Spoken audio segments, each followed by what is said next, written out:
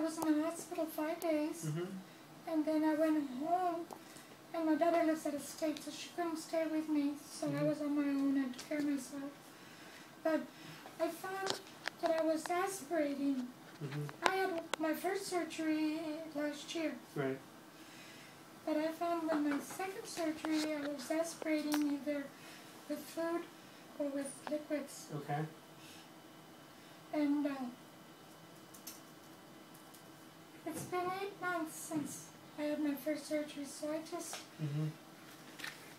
I think I'm just tired. Okay. She's frustrated. Trouble, if I don't have the cap, Uh-huh. I can talk. Right, of course. And I don't, right now I'm not going out and doing much or anything. Been staying home. Okay. She's aspirating more now because I think the vocal cords, one of them is opening up, and they had talked about getting injections. So it does that plump up the two vocal cords so that the... See, my right vocal cord was paralyzed before my first surgery. When we did my first surgery, my left vocal cord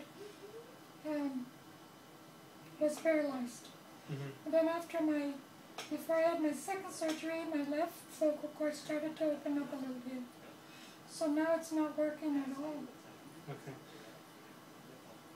All right. So in terms of your eating and swallowing right now, what are you able to swallow without coughing? I have to eat mostly soft foods. I have to make sure that I chew and take smaller bites, because if I don't, then I'm afraid, I have a fear of aspirating. That's very hard. Okay. Aspirating. If you drink liquids, do you cough? Sometimes. Sometimes? I do that. Okay. What about solid foods? Sometimes. Sometimes. Yes. Have you had a modified barium swallow lately since the last surgery? After I had my first surgery, I had one. But not. I had two. I haven't had after Not my since the second. first. Not since this last surgery. Right. No, I haven't. Does that have to do with your vocal cords? Okay. Okay. Do you have any pain when you swallow? No pain, but sometimes I feel like not a sharp pain in my throat area. I feel like a dull pressure, but not a real sharp pain. And you're on antibiotic. I got an infection by my stomach. Okay. So my primary doctor put me on antibiotics. Okay. And what are you taking for that right now? Starts with an A. Erythromycin. Okay. When did you start on that? Last week? No, about a week and a half ago. Yeah. So it's like a 10-day tablet. Okay. Are you done with that now, or no? Still, how many more days? I think I have about 4 more days. So you've taken it for about a week now, and you almost 2 weeks. Almost 2 weeks now.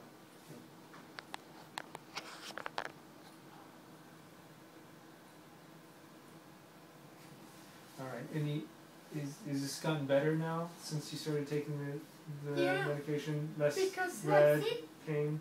most of the problem was on my right side of the stomach. Okay. But now it's feeling better. Okay. Have you noticed any discharge coming out? Yeah. Yellow, green? Yellowish. Okay. Is that getting better now? Not really. Okay. Any fevers? No fevers. Okay. Now, if you plug up your trach, are you able to breathe around it at all, or no? Can you, if you put your finger over it?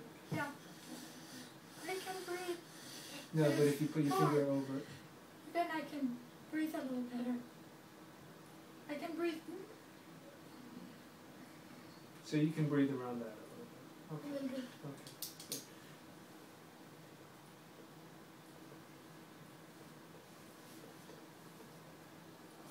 Just adding up your scores here. You're being scored. It's we didn't know it was exam day. No.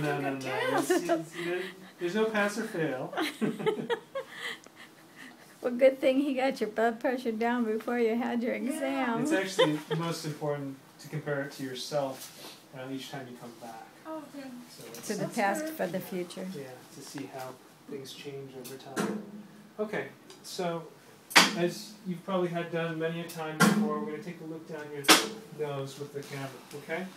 So you're not allergic to any medications, correct? No. So first thing we're going to do is spray your nose with a little bit of decongestant and anesthetic to make it a little bit more comfortable. Do you remember if there's one way or the other that seems to go a little bit easier? Down. The right side. Right side. The right side. Okay, so I'll spray you on the right side. Spray you on the left side. Here's a tissue to wipe your nose with after I spray.